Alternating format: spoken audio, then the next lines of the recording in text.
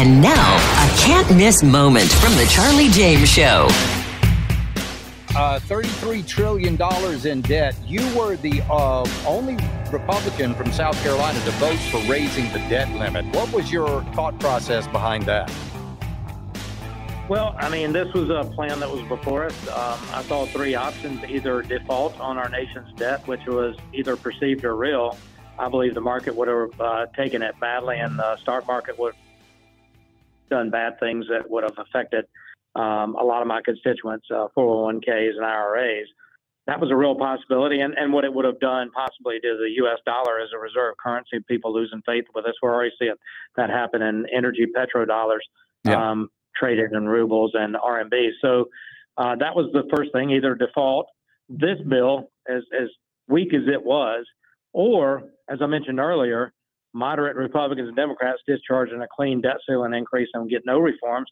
What the FRA actually did was it had some small cuts. It had caps. It sort of set up the debate that we're having today on real spending, because it didn't spend a dollar. It just expanded the credit line of the bank from the bank for the nation, so that if we needed to borrow money to keep spending, we could. So it didn't spend any money. It had a small increase, a decrease rather, for the IRS being able to hire agents this year for its 87,000 agents. It called back a lot of COVID funds that was necessary to end this whole COVID mess that we've seen. It added work requirements for welfare, so I thought a welfare reform was important.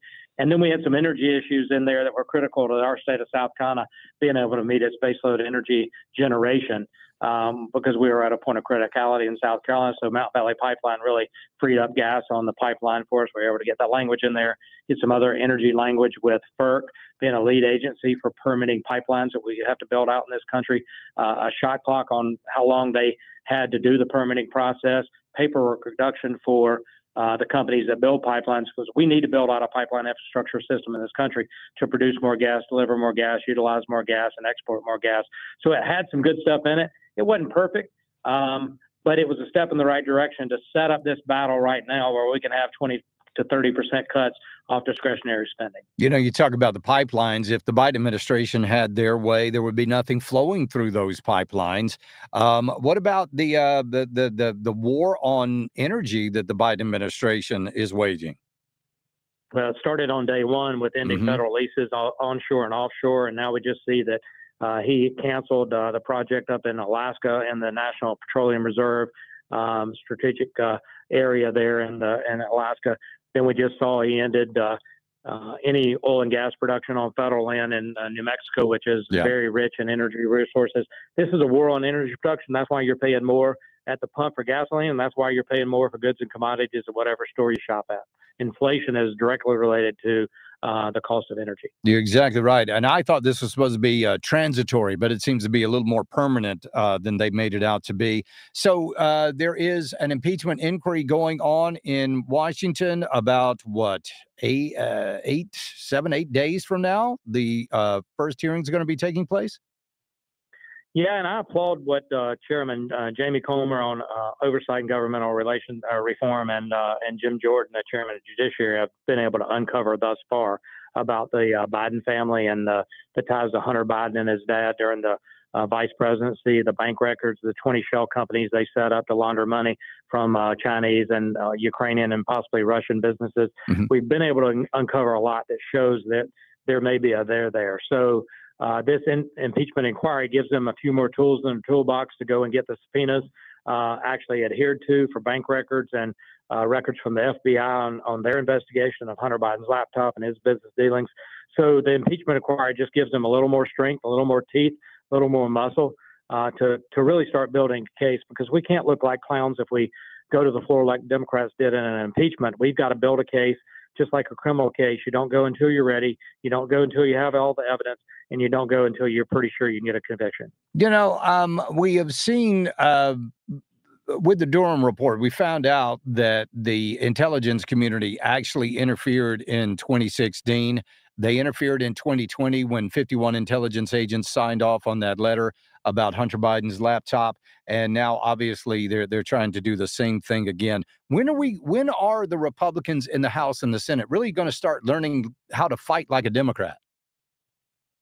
Well, I mean, we need to fight better. There's no doubt about that. I think we're trying to fight on this spending bill we talked about earlier. But I think going after these agencies and their budget with the appropriations process, start cutting budget and directing funding is the first way.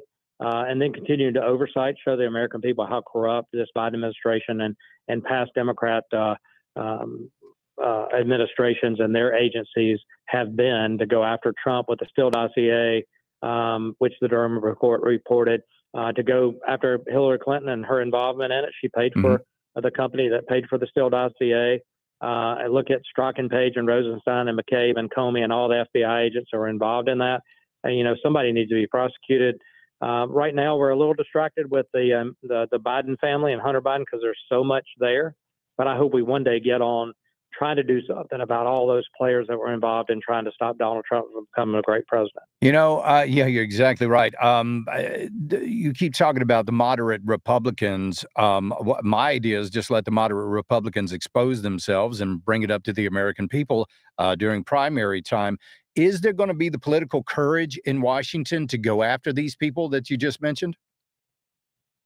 I think so. I mean, look, there's just so many things to look. You look at Biden's war on energy, you look at the IRS and the 87,000 agents, you look at the Hunter Biden issue, you look at the Durham report, you look at Hillary Clinton's involvement in the Steele dossier, you look at all the members of the FBI I just mentioned.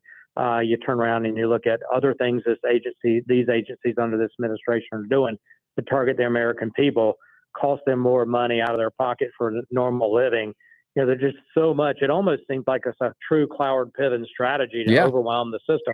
And every time we start down one path to go after, say, the Strachan and Page and Rosenstein and the crowd at the FBI, we get distracted because all of a sudden Hunter Biden's laptop crops up and we see maybe some involvement and corruption in the Biden family, and maybe that takes more attention. So it almost seems like they're trying to overwhelm us and keep us from being able to do anything. Don't miss the Charlie James Show. Weekdays 3 to 7 on News Talk 98.9. WORD. The voice of the Carolinas.